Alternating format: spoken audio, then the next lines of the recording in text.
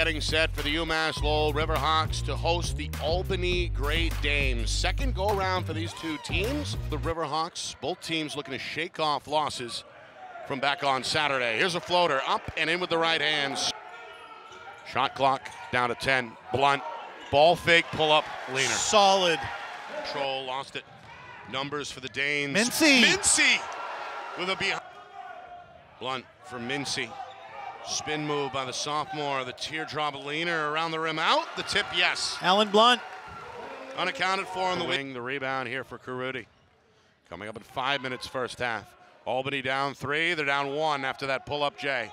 Good hands by Mincy. His second steal. Throws a long outlet pass that's tracked down by Faison. The trailer is Thomas. The 3 is in the hole. Good sign for the Riverhawks. Got to get Khalil Thomas going. Neely on the baseline. Coach Duquette wanted to travel. The freshman's going to pull the trigger on a long 2. Is stolen. Horton leading a 2-on-2 to the cup. Get that out of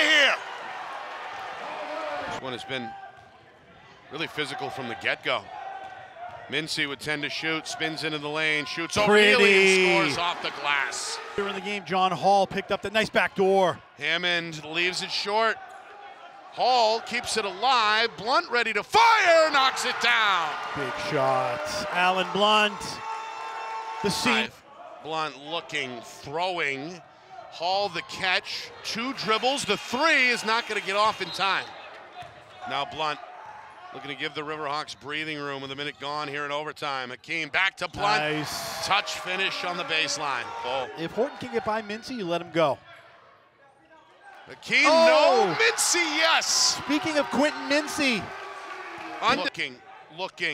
Looking. Throwing. It's tipped. Newman with the steal. And Albany's going to win the basketball game.